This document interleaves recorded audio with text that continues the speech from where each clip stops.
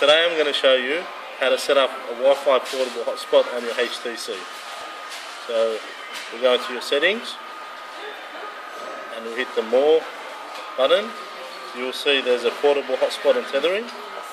If we click on that, you have two options. You can turn it on, and what we'll do first is we'll actually set it up. So we'll go into the settings there and hit OK. You have options to change the SSID and the web encryption code. Once you've done that, you can turn on your portable hotspot and you're ready to tether on the go.